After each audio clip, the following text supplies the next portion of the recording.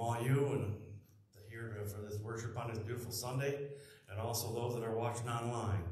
So first of all, I'm going to have you do is locate the red pew pads, sign your name. In there you will find the Joys and Concerns slips, and they will be picked up during the opening hymn.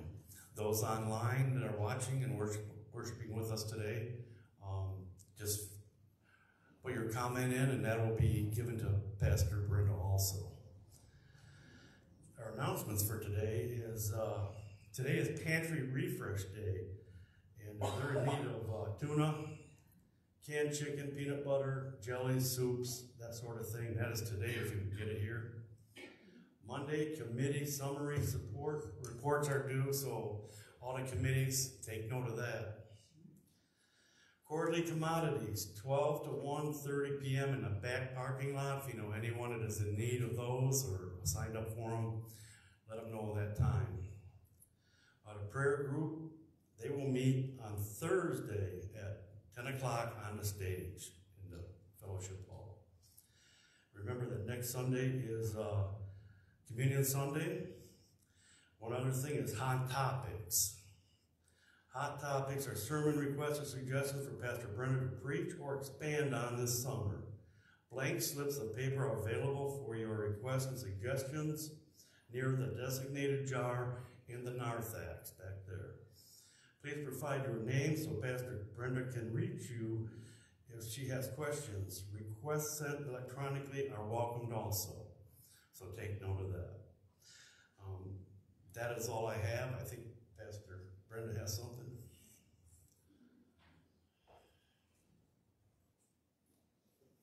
Yeah, I have a couple of things. For one, note that prayer group is open to anyone, and we are meeting Thursday at 10 this week, and unless we let you know otherwise. We've had some conflicts with the times we've tried on Wednesday. We're going to try Thursday morning at 10 and see how that goes. And also, want to kind of call your attention, if you haven't noticed already, the things that are on the side of the sanctuary over here. You might be able to see the table, even if you're on this side. That is what we call a grace space. Annual Conference has been using a grace space in the area where we meet for several years now, and it's an area where our children can worship and do so through play, hopefully quietly enough that the adults can worship without too much distraction. But it's a space that allows for the children to stay in worship with us in the sanctuary and express themselves in their own way. So some of the details may change, but we've got the little table for some of the little bit older kids, and there's a rug over there for some of the littlest ones, and toys that are appropriate for some of our younger kids. So kind of keep an eye on that and how it's used, and we'll hope that we have kids here soon to try it out. But I wanted you to know why that was there. And I think that's all I have. I invite you to stand if you're able for a call to worship. By gracious power so wonderfully sheltered and confidently waiting, come what may. We know that God is with us night and morning, and never fails to greet us each day. Let us worship the living God. Let us now join together in opening hymn.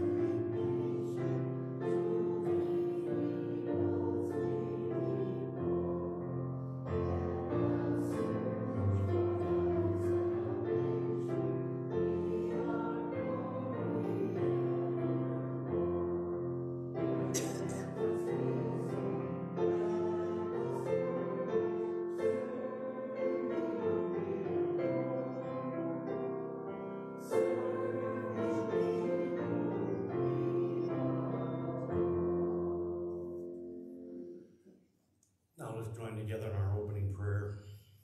Eternal God, as we gather in this time and place, we are reminded of your mighty works amid the great drama of human history.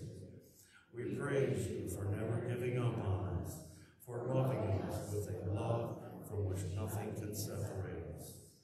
May we become more aware of your activity and presence, that we will see you more clearly at work in the midst of all the pain and joy of our lives. You may be seated.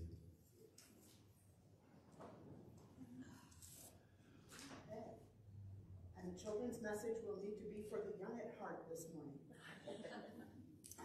As I don't see any who are on the younger end chronologically. But I want to tell you a little bit of a story, and then I'll have a question. The story goes that a man went up in a hot air balloon. Unluckily, the man fell out of the balloon. Luckily, he had a parachute. Unluckily, the parachute didn't work. Luckily, there was a haystack below him. Unluckily, there was a pitchfork in the haystack. Luckily, he missed the pitchfork. Unluckily, he also missed the haystack. Ouch. Rather ridiculous story, but the question is, was the man lucky or unlucky? And there were aspects of both throughout the story. In the end, he ended up the story with an unlucky event.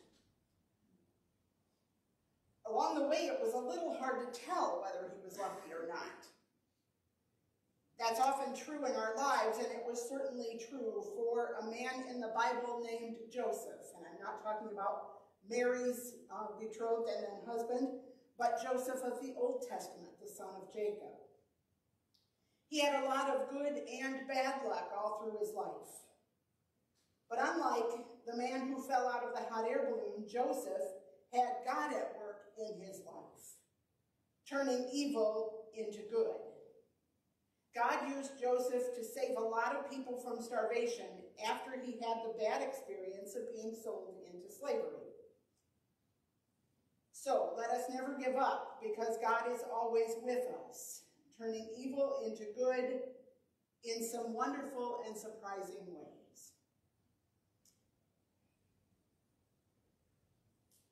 And let us give our thanks and praise for the wonderful ways that God works in our lives, and let us also share with God those concerns that weigh heavily on us.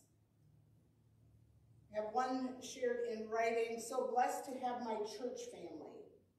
Today is the day which the Lord has made. Let us rejoice and be glad in it. Amen. For improvement in my hip. For Kristen Manda Davis, facing OR for heart surgery. Ann Leonard Ferguson had very successful neck surgery on Wednesday. Prayers for good outcome. And praise for Carla and Jim Darling, spent a morning helping us till the garden and cleaning up a flower bed for Ben and Sue Leonard. Also one for the family of Russ Hahn, who passed away on Wednesday. I also have two more. One is for my mom. She's not with us this morning. She woke up with pretty severe shortness of breath. She's been having some leg and ankle swelling and some shortness of breath that accompanies that sometimes, and the change in barometer and such is not helping. So she is home this morning. But prayers while they figure out what's at the heart of the issue. And also, I received a call from Anna Marie Lubert last night that her brother, Rob Loomis, spent yesterday in the hospital. He has a heart concern as well as some other issues. He is home and will be wearing a monitor a few days. So keep Rob and family in your prayers. And let's pray together.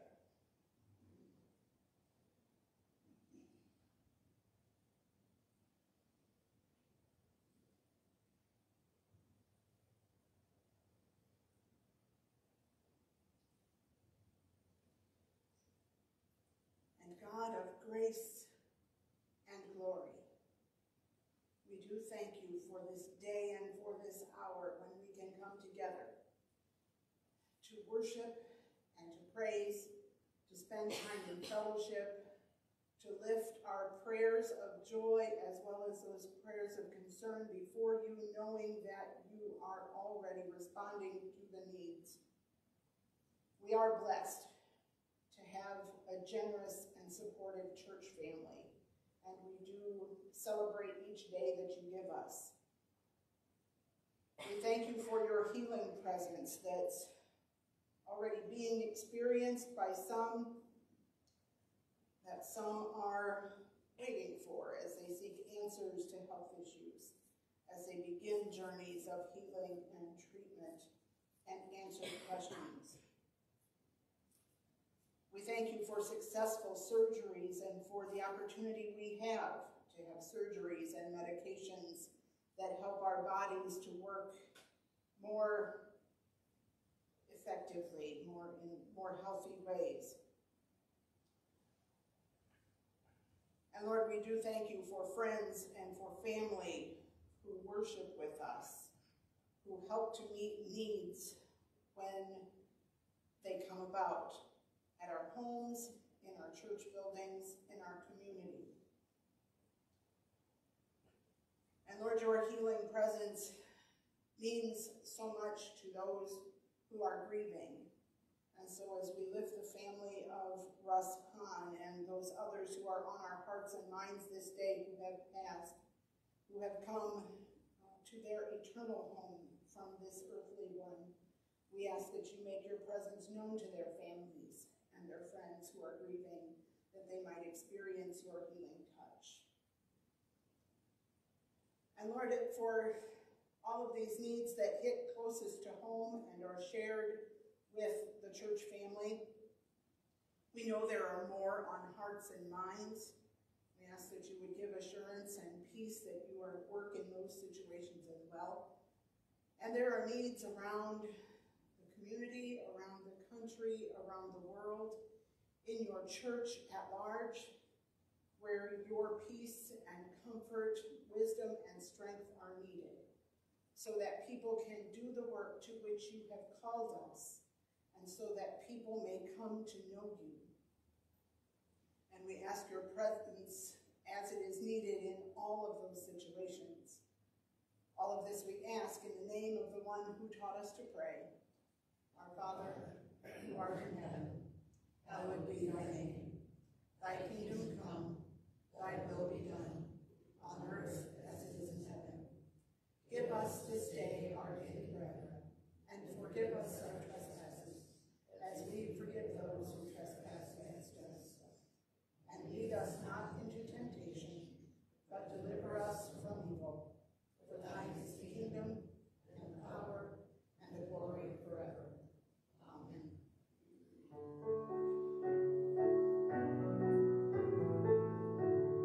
And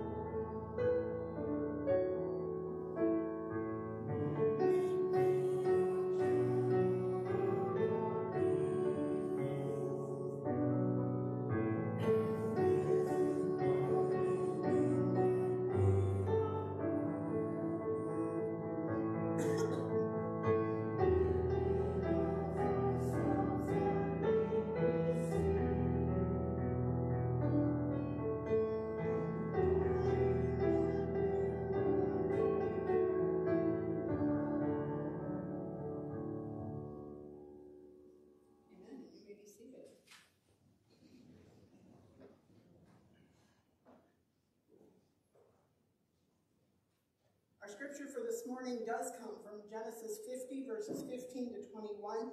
That is part of a much longer story, so let me introduce that scripture. Joseph was the 11th of Jacob's 12 sons from the Old Testament. Jacob's favorite son. According to the story told in Genesis chapters 35 to 50, Joseph seemed to his brothers as though he had everything, and he influenced his father to get whatever he wanted.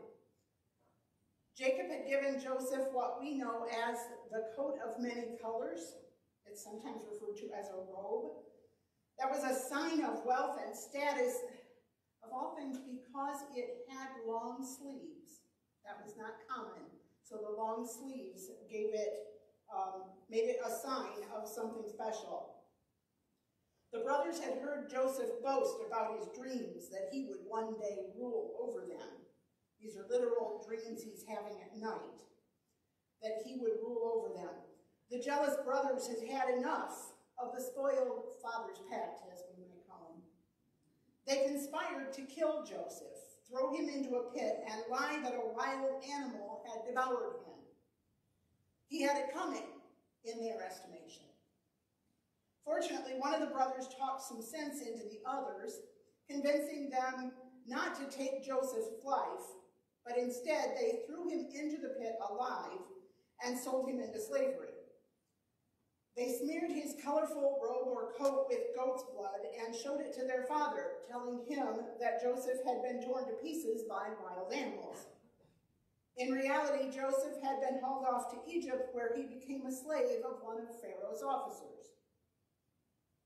Fast forward to the end of Genesis, chapter 50.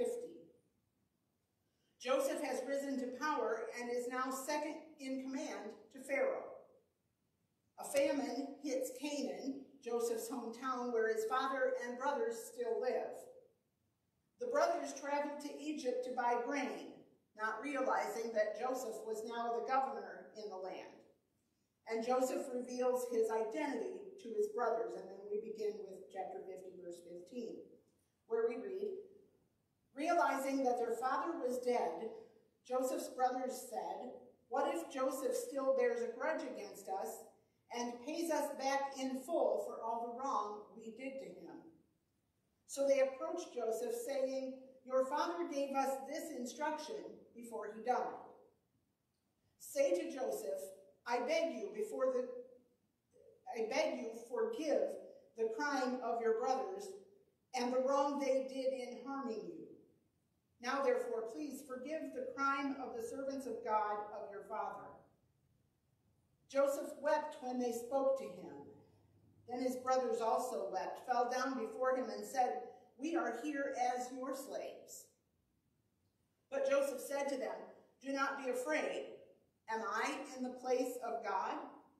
Even though you intended to do harm to me, God intended it for good in order to preserve a numerous people, as he is doing today. So have no fear. I myself will provide for you and your little ones. In this way he reassured them, speaking kindly to them. The word of God for the people of God. So today I'm addressing the first of the hot topics. You've seen those announced over the last couple weeks. I'm giving you the opportunity to tell me what you would like for me to preach on. If you have a question, if you have a scripture you'd like to know more about, if you have a topic that you'd simply like to understand better, put your suggestion in the jar outside the sanctuary or get it to me electronically, and I'd be glad to do that. So this first hot topic, someone asked, is karma real? So the basic answer from a Christian standpoint is that karma in its full original definition is not real within Christian teaching. On the other hand, feelings of guilt, shame, fear, anger, and a need for justice feel very real to people at times. And there are some biblical truths that speak to guilt, etc. that shares some themes with karma as we've come to understand karma, and I will describe that in a moment. So let's define karma, look at the similar biblical truths, and then talk about what action steps we might take because of how God's word responds to our needs. So first, the definition of karma. Karma is actually from the Hindu and Buddhist traditions, and they believe in reincarnation. So there's something unique there about karma. They define it as the sum of a person's actions in this and previous states of existence. So those who believe in reincarnation consider karma a significant factor in deciding the fate of a person in a future existence. So this is oversimplified, but basically, if you have done good in this life and previous ones, you'll build up positive karma and be reincarnated as someone or something much more pleasant and desirable than if you've done harm in this life and built up negative karma. Okay, so that's the idea of karma itself. Since karma is associated with the idea of reincarnation, we can't say we teach karma exactly, but karma is associated with the concept that every thought and action has a corresponding reaction. The idea that there are consequences for what we do. And one of those might be a selfless action uplifts a soul, while a selfish one degrades it. So again, consequences for what we do. So outside of traditions who believe in reincarnation, I hear the term karma used to refer to consequences, paybacks, rewards, or punishment for what people do. And again, since we don't teach reincarnation, we don't teach the doctrine of karma per se. However, some biblical teachings in Joseph's story that I've shared with you this morning and in others seem similar to karma. For example, the Bible teaches that, again, our actions do have consequences.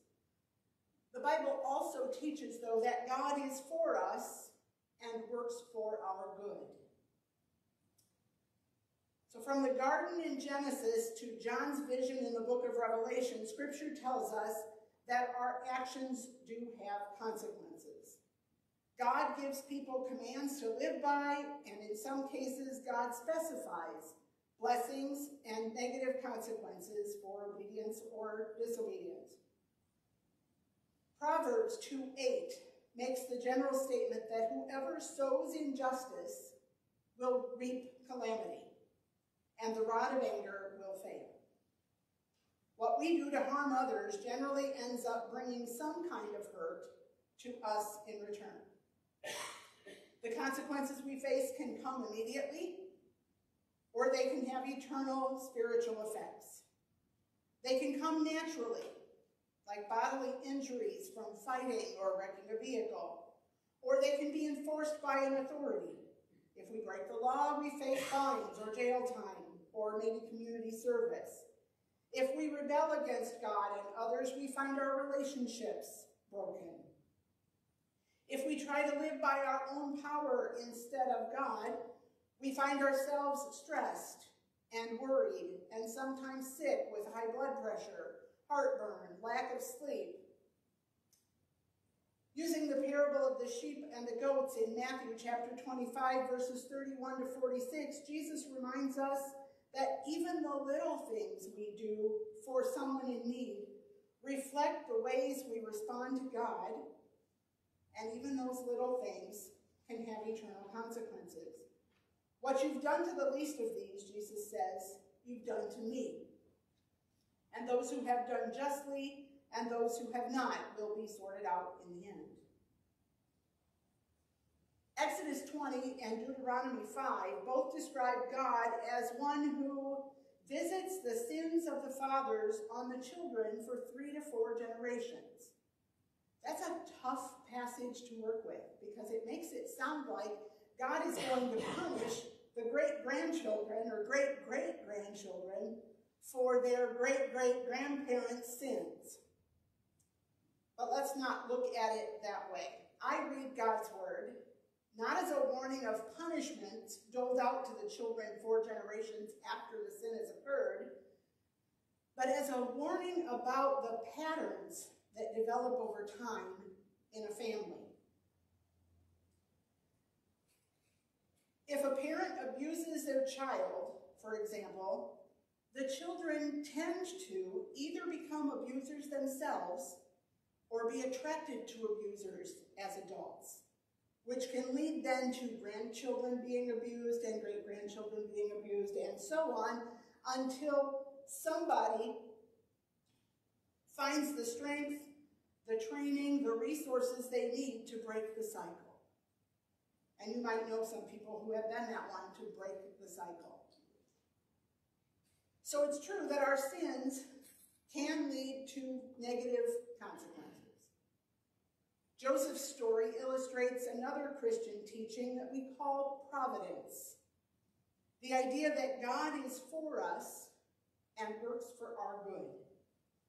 Joseph's brothers had threatened him. That his father, who loved him, believed that he was dead, and they sold him into slavery where he could have been harmed. When they saw Joseph in Egypt years later and received from him the food they needed to get through the famine in their land, they expected to pay for all that they had done to Joseph by becoming his slave. Instead, Joseph forgave them and continued to provide for them. Joseph recognized that even though his brothers had intended to harm him, God had used his time in Egypt to help him grow in faith and power, using what they'd intended for evil for good purposes. Joseph and his brothers became the heads of the 12 tribes of Israel. We see the people of Israel face consequences for their sins throughout the Old Testament. 40 years in the wilderness was quite the time out for that community, that nation of Israel. But God showed grace and forgiveness to the brothers through Joseph in those days in Egypt. Similarly, Jews in Jesus' day, including the disciples, believed that birth defects and disabilities were punishments for sin. But that's not what Jesus teaches. Yes, some of our actions can naturally cause some health and mobility problems. But in John 9:2, when Jesus encountered a man born blind, and the disciples asked, "Who sinned that this man was born blind?" Jesus assured them that the man was not born blind as a punishment for anyone's sins. God's power would be made known through the man's limitations. And Jesus proved his point by healing the man and allowing him to see. So our actions have consequences, and God is for us, working for our good. I witnessed an occasion where a family wrestled with the question in modern times of consequences for human action versus the hope of God using time of grief and trial for good, while I served as an on-call hospital chaplain. My pager alerted me that I was needed in the ER. A young couple came, and the man's parents came with them with a baby who had tragically died of suffocation. The dad had laid with the baby on the couch with the baby on his chest, and both dad and baby fell asleep. Either the dad turned over toward the back of the couch or the baby rolled off. I'm not sure which, but one way or the other, the baby was caught between him and the back of the couch. So this was a total accident. Absolutely no blame to be had. So they came into the emergency room, And, of course, the dad's feelings of guilt were threatening to crush him. He went into a small room to spend a little time by himself while I was visiting with the rest of the family who was there, his wife and his parents. During that visit, or actually I don't know that I was even directly talking to them, but I heard the dad's mother say, maybe this happened to get him to quit drinking. And I shuddered, as I see some of you doing too. I shuddered at the thought of God taking the life of the baby to teach dad a lesson or to punish him for something that wasn't the healthiest choice in his life. I was thankful that he had not heard what she said, because he was facing more than enough guilt for all that had happened already. On the other hand, if we think about it, with prayer, if she had simply phrased it somewhat differently, I might have seen some hope in what she could have claimed. The man was grieving, as any of us would, and then some, because what had happened at his hands, even though it was a total accident. And by the way, he had not been drinking. So there was no direct connection with, it wasn't like he had been drinking and passed out when this happened. It was total accident. He had not been drinking when this happened. But in their grief, just like Joseph being in slavery in Egypt was a bad thing, it was not a great situation, but God used it for his good and for the good of a lot of other people, because with his position, he was able to help save a lot of people from the famine that was occurring in the area. And much like that, with prayer, I could see God using that time of grief and trial in this young dad's life to help him make healthy decisions, to help him grow, maybe to help him grow closer to God than he had been. There's also the danger of, if the guilt wasn't addressed with prayer and some help, there was the danger that drinking could get worse. But with prayer and with that relationship with God, God could use the time of grief for the good of that dad and other people along the way. So we need to keep feelings of guilt as well as anger at others and fear in perspective. We all sometimes do wrong and we feel justified guilt. Guilt is a natural feeling when we grieve. And it's not unusual to feel guilty for a time when disability, injury, or illness, or other kinds of harm happen in our families. We haven't always done right. We weren't there to help. Maybe God is punishing us for our families, us and our families, for what we've done. I hope you've been reassured that God is for us and that by grace and forgiveness, God works for our good. Because God forgives us, let us be open to forgiving others. Fear, in the sense of respect for God, is appropriate always.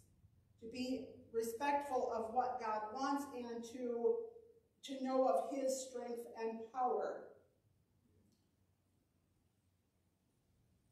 But fear of God doing harm in our lives because of something we've done is unnecessary for those who love him.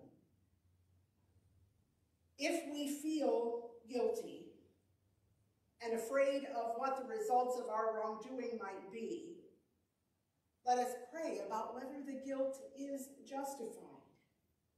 In some cases it is. In the example I gave of the father, In the example of Joseph's brothers, their guilt was justified. They had done wrong, and they expected to pay for it in ways that they didn't end up having to. In the sense of the young father, the guilt was natural under the circumstances. I can't imagine that any of us wouldn't feel the same way, but it wasn't justified in the sense of him feeling guilty over something he had actually done wrong. But let us pray to have God help us understand whether our guilt is justified. Did we actually do wrong? If so, let us apologize to any person involved. Let us confess to God. Repent, which means change your mind, change what you're doing, turn around. And let us do all we can to make the situation better.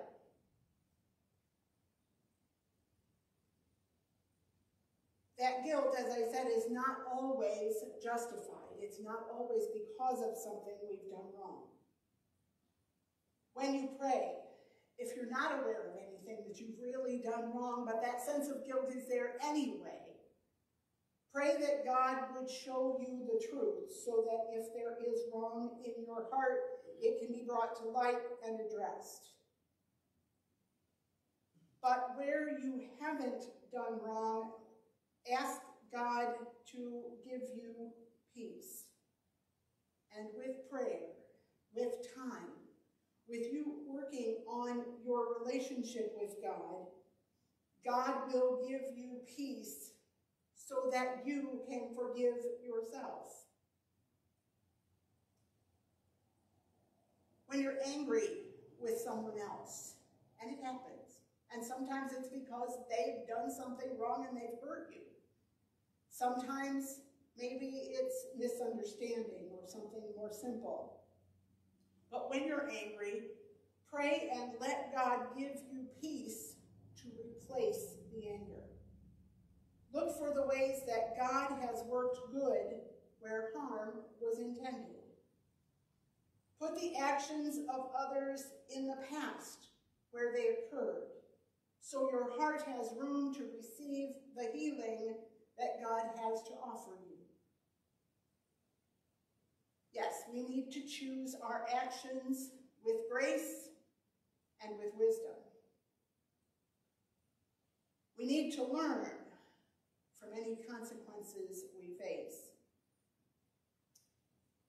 And along the way, praise God that His grace can overcome all wrong. And let us pray.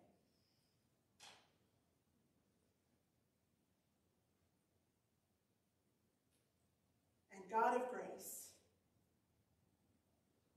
we thank you for your justice and for your mercy in dealing with us. We have done wrong. We have ignored your word, your nudging, the needs of your people. We thank you for working justice in our world and in our lives. We thank you for showing mercy, for we don't always face the consequences that maybe we deserve. And we can find ourselves frustrated when others have done wrong and they don't seem to face the consequences that we think they deserve. We thank you that by your mercy, you are on our side and will work for our good. Help us to live our lives on your side, working for the good of your people and for your glory. In Jesus' name, amen.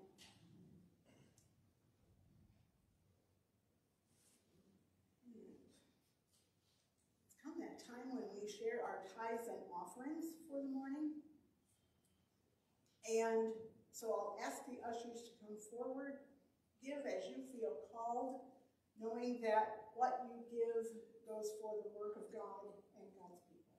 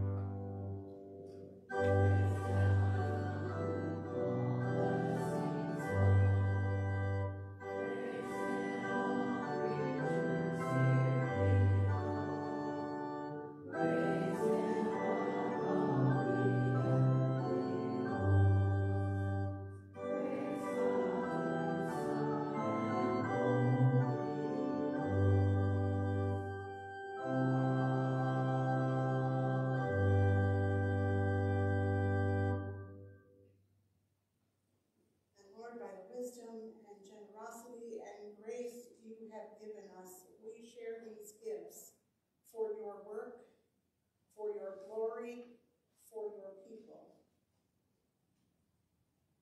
Use them for good. Use them as the resources someone needs to get past whatever hurts are in their lives, to find your grace and your help.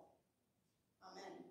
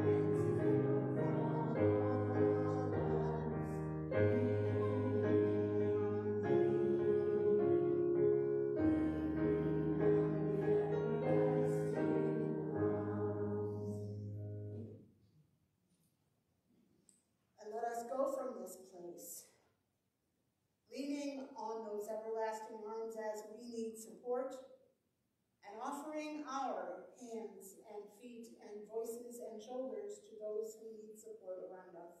Amen.